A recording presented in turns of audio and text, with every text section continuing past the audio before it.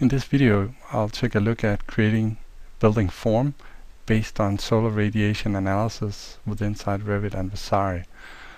We will take a look at the modeling tools and how we can efficiently use design options and the solar radiation analysis tool to optimize our building to make a good balance in the end result. I have now opened the conceptual environment within Vasari, and what I'm going to take a look at in this video is how we can use the tools within Vasari to quickly update our form and do different kinds of solar radiation studies. Looking at the incident radiation, it's really made up by the diffuse, direct and reflected radiation, and what we're looking for on this new envelopment here is really creating a good balance where we create an equal amount of radiation on each surfaces, and then in the following process are able to better control the light level and the distribution of heat to the interior spaces here. So what I've done is just to do one example here, and then I want to go into design options, and to not mess this example up here, just say finish editing, and then I'm just duplicating this new envelopment a couple of times like that, and I can rename them if I want to. So this means that, let's say I'm going into copy of new envelopment, and I'm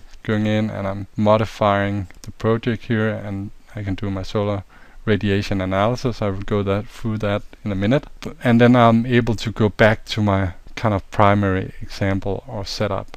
So in that way, design option is very efficient when you want to look at different iterations of your design, creating the equal amount of radiation on your surfaces. In some cases you might have specific design goals, like the courtyards here and here, where you want to look at how much radiation will hit this surface here to create the best outdoor environment. And in the same time, if you're looking at PV potential at the roofs, you will look at have as much solar radiation on the roofs as possible. And again, you can of course on a later stage use the solar radiation analysis for placing windows and openings on the facades more efficiently. So let's go to the main model and kind of do our first simulation on this here. So let's go to analysis and go to the Ecotech solar radiation tool.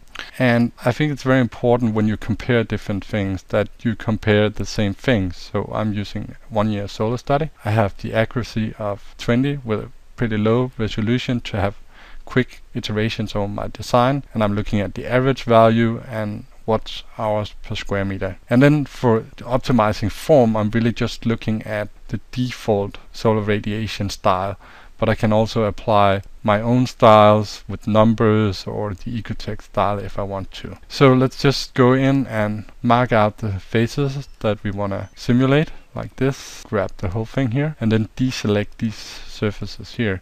The reason why I want to have selected all the surfaces is that if I export the analysis to a CSV file and I want to compare the amount of radiation hitting the different designs and compare them quantitative, then it's really important that I have the same faces selected to do this efficiently. So let's just hit the arrow again, and now the simulation is running. And as you'll see here at the end result, we actually made a pretty good and equal distribution, which makes it easier to control the interior spaces or the comfort within inside the spaces, and as well creating a good amount of daylighting throughout the year for the different rooms within inside the model. So then I can go on and I can go to, let's say, my next design proposal here, and there's different ways you can just, if it's instance parameters, you can just drag your design, and you can of course control it in the same time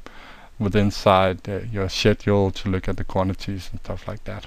But for now, if you have put on a parameter, a height parameter within the mask, you can go and you can use this add-in, the parameter slider, to just quickly update your form like this. So this is really just a factor of how high it is. Okay, so let's mark this out and see what happened to this new envelopment here, like that. And we mark it out again. Let's see that. Okay. And this is really much faster within Vasari than you can do it within Ecotech. But one problem here is that you can't lock the scale, so you won't know what the actual color really means.